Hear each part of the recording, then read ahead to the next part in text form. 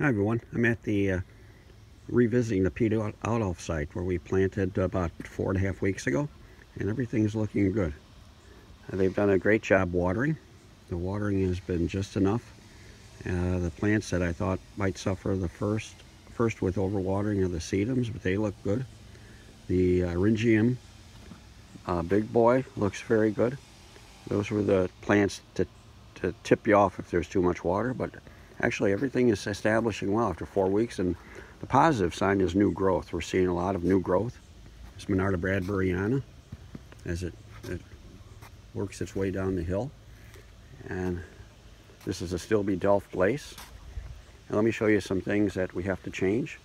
As the ground dips here, it's wet. You can see this is Aster Twilight. So Aster Twilight, we're going to just drift more Delft glace into this area to take the moisture. And it's going to go into the Aster oblongifolius and Achillea terracotta. But just that slight dip, it's probably a 2 to 3 inch dip where the water runs to, that causes the plants to decline, you see here. But look at the Pietoudolf glace. So just common sense. My dad would say use the brains God gave you. That would mean I would drift more Pietoudolf glace into this area. And you can see the health of the Aster Twilight back there, along with Amsonia brectii. That's mixed with the Aster Twilight. And these were just plugs because I ran out of 4.5 inch pots, so I brought 2 inch plugs with. And they're doing very well. And Tia's back there planting anemone pamina. I just got those rooted in, and Pete has anemone pamina drifted through the planting, so there'll be 2 or 3 areas that that's going to work in. And I'll show you Veronica Pink Evelyn. I want to point out how good the foliage is held up on Veronica Pink Evelyn.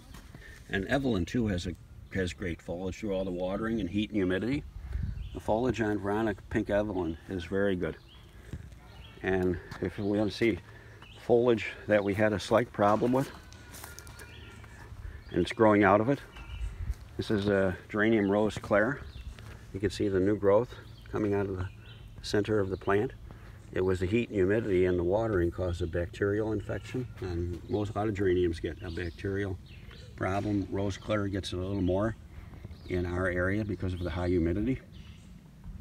So, but we're seeing nice new growth because they've cut the watering down to once a week now.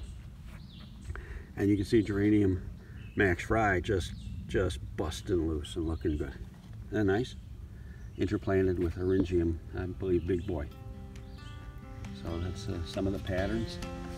So we'll check out some of the plants later. Take care. Thanks.